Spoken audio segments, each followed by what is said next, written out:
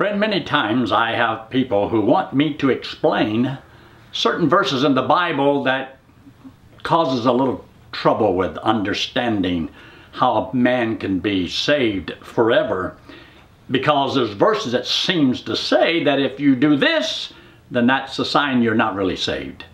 For example, in the book of 1 John in chapter 3, it makes this statement in verse 15, "Whosoever hateth his brother is a murderer. And you know that no murderer hath eternal life abiding in him." So if you're saved and you hate, and hate is murdering somebody, he says you know that he doesn't have eternal life. So after you trusted the Lord, didn't God give you eternal life that very moment? And then you wind up hating somebody? Well, if you hate somebody down the road, does that mean that you must not really be saved? Or did you lose your salvation? Interesting, isn't it? But I believe there's a simple explanation. It also kind of goes along with the verses found over there in the book of Galatians in chapter 5, and this is what it says in verse 21. "As I have also told you in time past, that they which do such things shall not inherit the kingdom of God." Now, what things?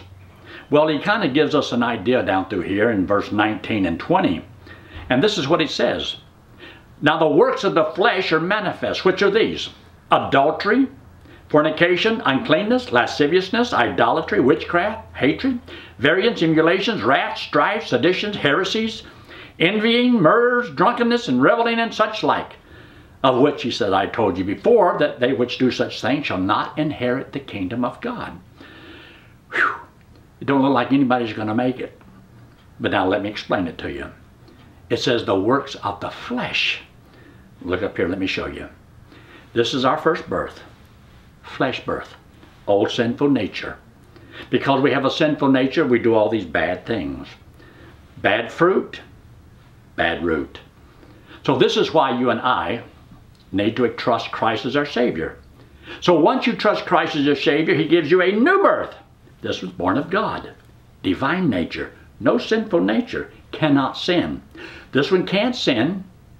This one can't do anything right. So they're contrary to each other. And there's a battle in your Christian life. You see, when you trusted Christ, God didn't change the flesh. He gave you a new birth, born of the Spirit. And that's why He makes the statement here in verse 16, "This I say then, walk in the Spirit, and you shall not fulfill the lust of the flesh." Now, look up here.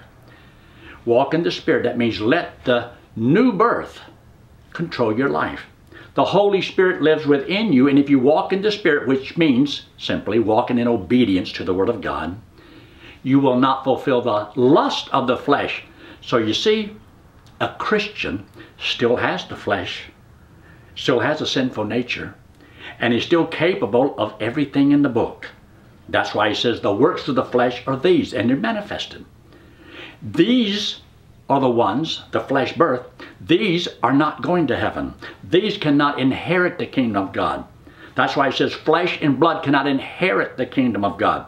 The only one that inherit the kingdom of God are those who have the new birth. And once you're a child of God, you have eternal life, so you inherit the kingdom of God, God's children. So all of God's children will go to heaven. But God says to His children, walk in the Spirit, and you will not fulfill the lust of the flesh. And so that's why He makes a statement in chapter 5 of the book of Galatians in verse 22. He says, "But the fruit of the Spirit is love, joy, peace, long-suffering, gentleness, goodness, faith, meekness, temperance. Against such there is no law." See, there's a law against walking in the flesh, but there is no law against walking in the Spirit.